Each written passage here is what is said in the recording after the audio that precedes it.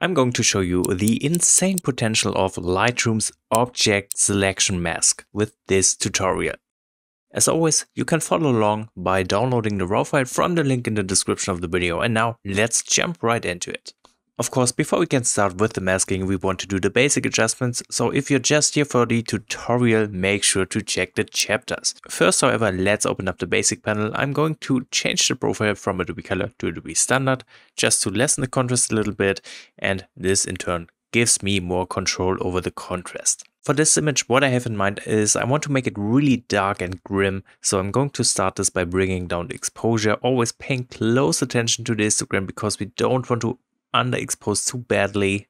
Right around here is a very good spot. We still have some details in the shadows while everything looks just super dark now.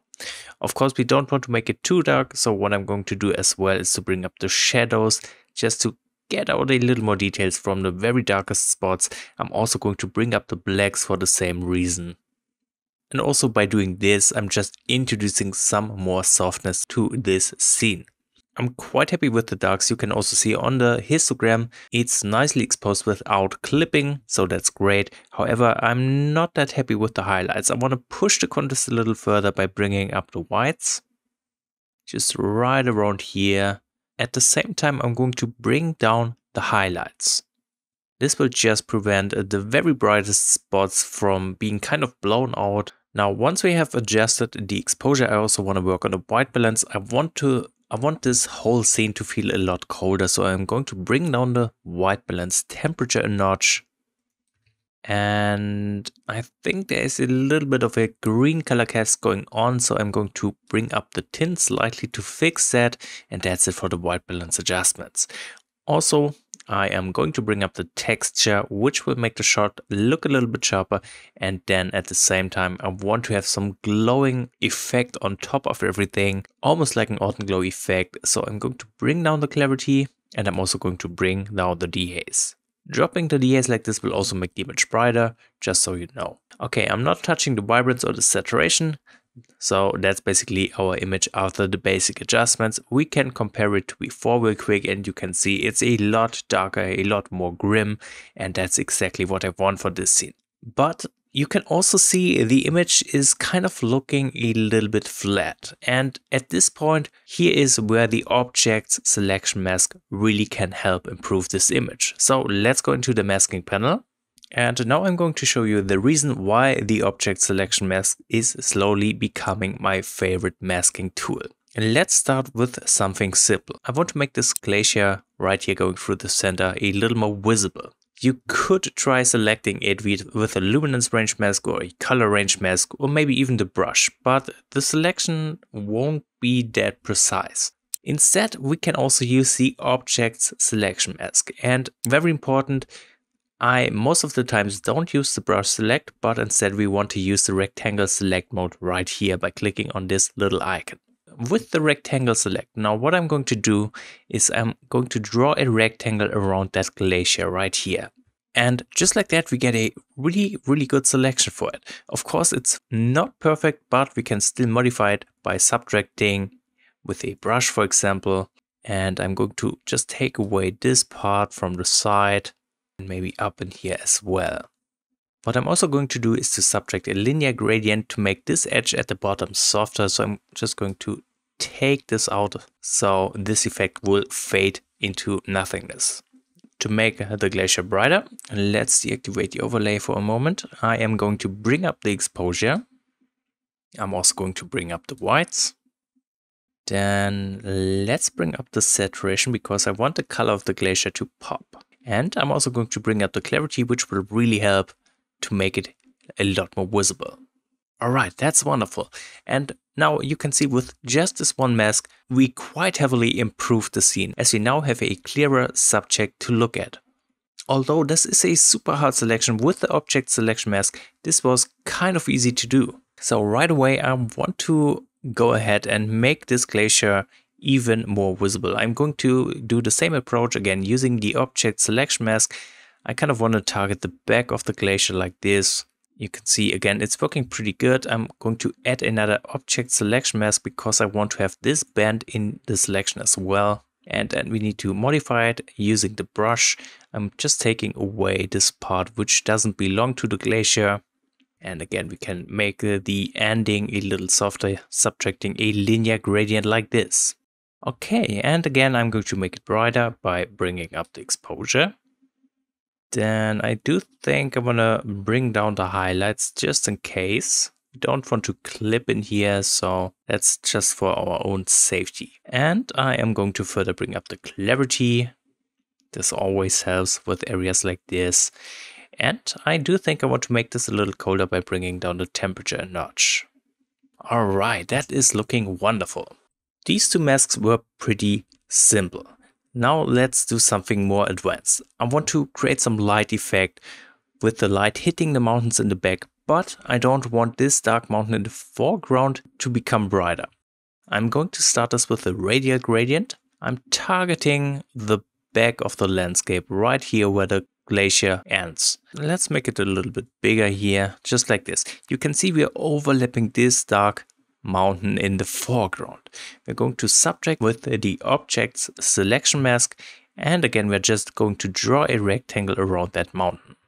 For the bottom part this worked really good, but the top is still selected. So let's give it another try, subtracting another Object Mask, and let's target the upper part of this cliff right here. And just like this, we have a perfect selection for this area. Again, we need to further modify, so let's subtract the brush and clean up this mask a bit. I'm also going to subtract the linear gradient once more, because we don't want to have this hard edge in the foreground. But that's looking great, and now we can work on introducing light. And that's easily done by further bringing up the exposure. At this point you can see the glacier is becoming a little bit too bright, so I'm going to bring down the highlights to prevent any weird clipping in here. Then I want to bring up the shadows, which also helps with the brightness of this area. And let's see if we can bring up the whites as well. Alright, this is looking much better. Let me deactivate this mask to see the difference from before to after. As you can see, this mask adds a lot more depth to the image as we have created light behind the mountain in the center. So we can further make use of this. Let me create another radial gradient, and I want to target the mountain in the back, again without targeting the mountain in front of it. So this is looking like a good positioning. I'm going to subtract an Objects Mask, selecting all of that mountain in the foreground. And just like that, again, we have a perfect selection for the mountain in the distance. Again, we need to modify it, subtracting with the brush, cleaning up this mask in the foreground, and then we can work on creating more light in the distance. Again, we are going to do that by increasing the exposure, and just look how nicely this works. I'm also going to bring up the whites, kind of adding some heavy highlights in here, and let's bring up the clarity. Alright, this is looking awesome. Of course, we can also work on the left side. There is a really big part of the left side which is a little bit too dark for my taste. So I'm going to start with an Object Selection Mask, and let's draw a rectangle around that mountain, again in the back of the image. And again, you can see this is a really good selection, as we don't target the mountain right here in front of the other mountain. But we want to make things a little smoother, so I'm going to subtract another linear gradient, taking away a part from the bottom, just like this. And then let's make this mountain brighter by bringing up the exposure. Let's also bring up the shadows. Let's bring up the whites. At this point you can see the mountain does look a little bit strange. That's because the lack of contrast. We want to change that, so let's increase the contrast amount a bit. And what also helps, of course, is the clarity. So let's bring it up. Okay, looking good so far. I also want to target the mountain in the foreground on the left side. So I'm using another Objects Selection Mask, draw a rectangle around that mountain. And as you can see, Lightroom is doing a great job selecting it. Again, we need to modify it a bit. I'm going to subtract this part. Let's make the feather of the brush, set it to 0. And let's subtract with the linear gradient coming up from the bottom to have a softer edge here. How do we make it darker? I'm not going to drop the exposure because that would lead to underexposure and clipping in the darkest areas. That's not what we want. Instead, I'm going to bring down the whites, which will make the highlights of that mountain just a bit darker and overall give it a darker appearance. Perfect. Alright, and I think I'm pretty happy with the outcome here. So let me turn off all these masks so we can get a better idea of what these have done. This is our base raw file. And that's our image after the masking, thanks to the Object Selection Mask.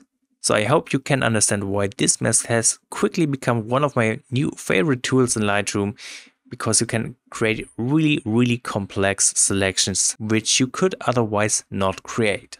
Of course, we are not done with the masking yet. I also want to work on the sky. Therefore, let me use a simple sky selection. I just want to pump up the contrast, making the clouds a little more dramatic. I'm also going to use clarity just to add some more structure to the clouds. And I think the saturation of the sky is a bit too much, so I'm going to bring it down as well. Okay, I do want to create another mask for the sky. This time I'm using a linear gradient targeting the very top like this. Of course, I only want to affect the sky, so we need to intersect here.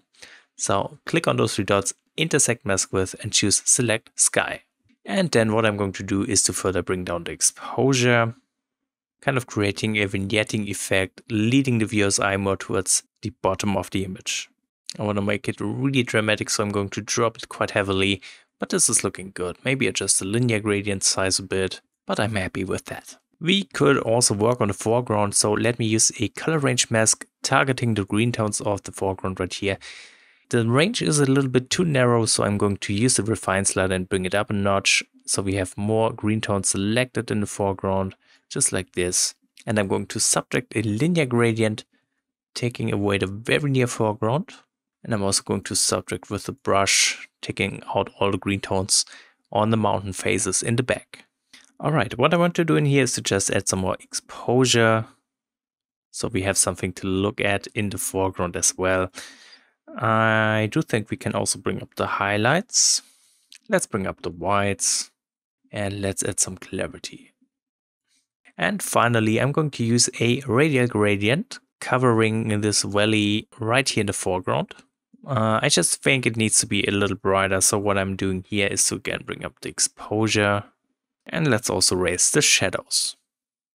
Alright, and that's the image after the masking adjustments. Let me turn off all the masks again to see the difference from before to after. Much better. Actually, I think I want to tone down the highlights in the foreground. They are kind of overwhelming here. So let's just bring it down a notch. All that's left to do is a little bit of color grading. So let's go into the color mixer. I want to work on the saturation first. I want to bring up the green saturation for the foreground. I also want to bring up the aqua saturation for the glacier. And let's maybe bring up the blue saturation, just introducing some more coldness. We can also work on the luminance to kind of work on the light situation of this image. Could make the foreground brighter, bringing up the yellow luminance a bit and the green luminance, but I really don't want to overdo it, so that should be enough. And finally, I'm going to skip over the split toning. I don't think it's needed for this image, but what I want to do is to head into the calibration tab. Here, I want to bring down the blue primary hue, and let's bring up the saturation. Alright, that's it for the color grading. Then let's also sharpen the image in the details tab. As always, I'm using the same settings. Bring down the radius, increase the details all the way up. Then we want to add some masking while holding down the Alt key, so we can nicely target the important areas of the image just like this. And now let's bring up the amount of sharpening and we're done. So that is the finished image. I hope this little masking tutorial was helpful and interesting. If you want to add anything or if you have any questions left, let me know in the comments, and thank you so much for watching this video.